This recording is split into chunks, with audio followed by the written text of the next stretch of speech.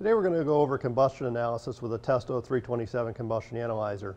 Probably one of the most frequent questions we get is, why would you ever do a combustion analysis on an appliance like this one when it's pretty much not adjustable? After all, we can only set the fuel pressure and the blower speed, and after that there's not a lot we can do with it. The problem is that this appliance is installed in a dynamic environment.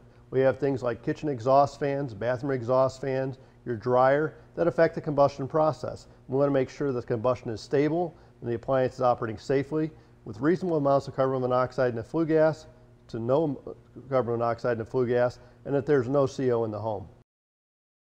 Power up the analyzer and all segments are displayed. Unit comes up, we see the unit serial number, the firmware version, and the time. We're going to select flue gas test. It's flashing natural gas. We use the up and down arrow keys to select a different fuel. We select OK, and the unit continues on through a 30-second countdown. The next step is to drill a hole in the flue pipe about 6 to 10 inches above the furnace. Insert the cone into the flue pipe so that air can't get sucked around the shaft. We insert the shaft about to the center of the flue pipe, take it all the way to the back, and then pull it out about an inch. And next we'll start our combustion analysis. We want to do a pre-test. We want to make sure the unit is operating safely before we make any adjustments to the appliance. When the system powers up, we're going to watch the CO and the CO air free.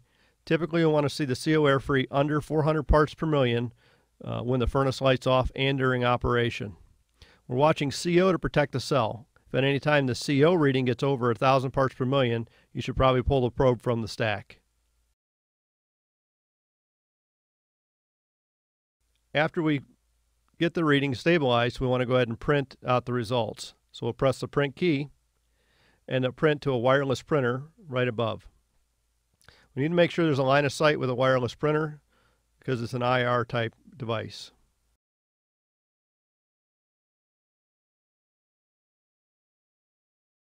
Now that we've got the initial combustion analysis done, we're going to go ahead and make our adjustments and service the appliance.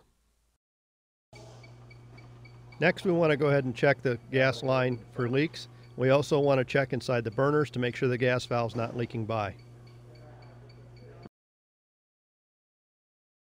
Now we're going to go ahead and we're going to connect a digital manometer, and we're going to go ahead and check our fuel pressure and make sure it falls within the manufacturer's specifications.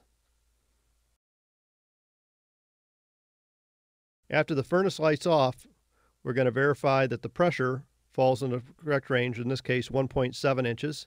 We'll go ahead and adjust it up. Well, it's close. Now we're right on the money. Next, we're going to check the temperature rise. Next, we want to reinstall the door panel, and we want to do this every time we perform a combustion analysis because having the door off will change the operating characteristics of the furnace. Now we're going to do our post-test and make sure that the operation is safe after we've adjusted the fuel pressure and the blower speed. Again, pay particular attention to CO and O2 and make sure they're both stable.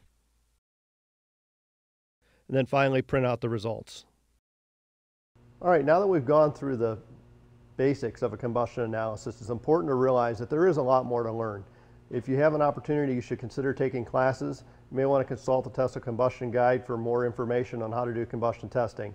Performing a combustion analysis provides your customer with added safety and efficiency that they won't get without it. It's critical that we perform this testing, again, because the appliance is installed in a dynamic environment. We want to make sure that our customers are safe and we limit our liability as contractors.